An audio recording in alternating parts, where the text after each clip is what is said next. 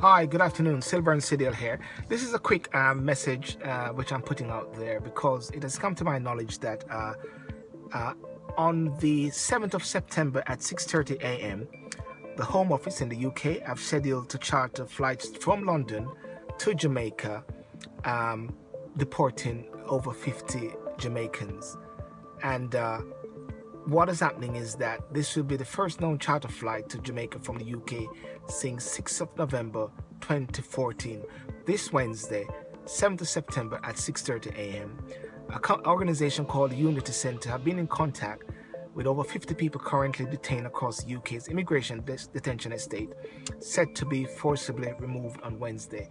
And my question, which I'm putting out there, is the authorities in Jamaica is aware of this?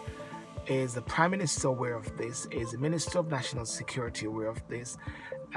Is this anything that is in link with the plan that the former Prime Minister David Cameron have in regards to building prison? Is there some sort of plan is in place?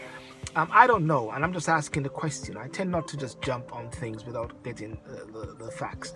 But I want this to be shared because what I'm getting to understand is that the people that now face deportation were snatched from signing, detained when reporting to the Home Office, never been convicted of crimes.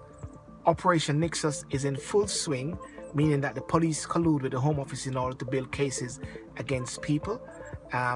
If people have criminal conviction, they have done their time. It is deemed that this is a racist double punishment, and of course what the organizers are saying, Black lives do not matter to the Home Office.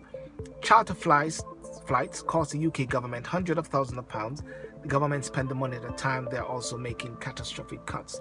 I understand that today there are going to be a meeting or a demonstration at the Jamaica High Commission today at 4 o'clock, between 4 to 5:30, which is a Prince Consort Road. So I'm just actually just bringing this to our knowledge and for us to ask the questions, and please do share this. Do share this with your different groups, different organizations, and to let us ask a question as to what sort of policy is in place.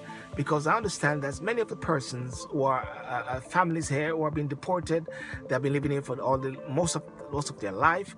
But unfortunately, one of the things that the former Deputy High Commissioner Aluna Samba will talk about is that their papers are not regularized. So therefore, that needs to be regularized. But in the meantime, there is indeed an issue.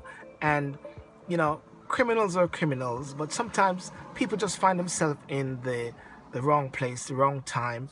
And unfortunately, this is the situation. But in 2014, there was an issue whereby this was about to happen. And there was a demonstration or a complete coordinated rejection of this, and the plane was turned back. So what the organizers are asking for is for that plane not to be accepted in Jamaica and for it to be turned back with the 50 deportees. Now, it is good to get to the bottom of it, so I'm just putting this one out, but please do share it to your groups. Let's have a discussion on that.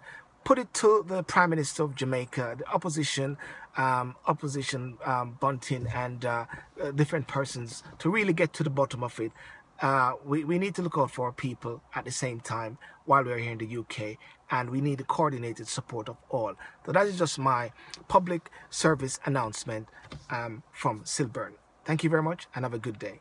And please comment, like, and share. Let us hear what you say. Thank you very much. Bye-bye.